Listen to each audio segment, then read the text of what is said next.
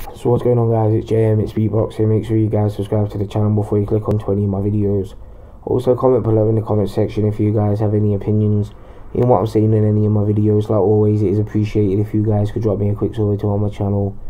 So a possible fight could be made between former WBC super middleweight champion Badou and current WBA regular light heavyweight champion Nathan Cleverley.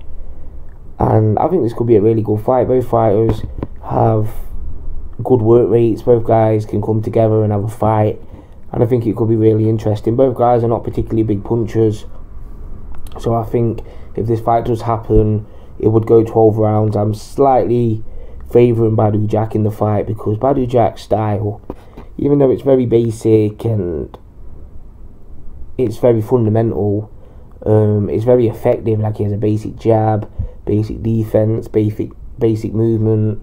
So it's interesting to see how he'll get on at 175 pounds, because he wasn't a big puncher at 168 pounds.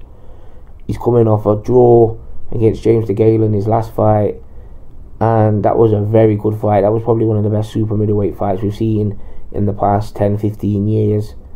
And both guys put on a tremendous fight. James DeGale started off very quick in that fight, but then faded in the back end of the fight. And I'm going to go out on a limb here and say that James DeGale overtrains, in my opinion. Like, a lot of people have confirmed that James DeGale spars many rounds in training camp, more than most fighters, and he trains a lot more than most fighters. Like, he goes hard when he trains, James DeGale, but when he gets into a fight, he doesn't seem as fresh. So when he gets into the back end of a fight, James DeGale, he tends to fade, and that could be down to over training or the fact he's not very strong as a super middleweight. James DeGale, like, he's a natural super middleweight, but he's not a very strong super middleweight, whereas Badou was, and he was a massive super middleweight. But then you have Nathan Cleverley, who is a good fighter, doesn't do anything too tremendous in there, but he has very quick hands. Nathan Cleverley, I think he's very quick for a light heavyweight. He's always in good condition for fights. Nathan Cleverley, he can go 12 rounds very easily. Like, when he fought Andres Fonfara, that was an absolute war. Both guys broke the record for the CompuBox, most punches ever thrown, most punches thrown in a light heavyweight title fight. And yeah, it was a very good fight. And even in his fight against Jürgen Bremer, that was a very close fight. Both guys going at it, and Jürgen Bremer had to pull out with an injury, and he lost his WBA title to Nathan Cleverley, and Nathan Cleverley hasn't fought since, and that was in October of last year.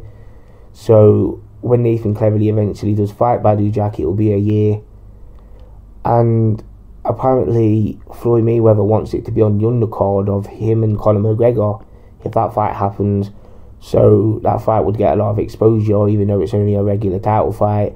And it puts the winner in a position to fight the winner of Andre Ward and Sergey Kovalev, because the WBA regular belt, in my opinion, is just an interim title fight, because it's just an interim title, in my opinion, because eventually you get mandated to fight the super champion. So it is kind of like an interim belt. You're just waiting to fight the main champion, and it could put the winner of that fight in a good position to fight Ward or Kovalev, whoever wins that fight.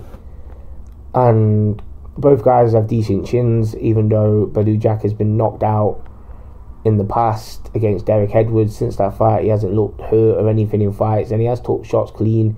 He was dropped by James DeGale, but that was more of a flash knockdown, and he managed to knock James DeGale down in the 12th round as well. Nathan Cleverley has only ever been stopped once as a fighter, as well as a pro fighter, and that was against Sergey Kovalev, and at the end of the day, that was Sergey Kovalev.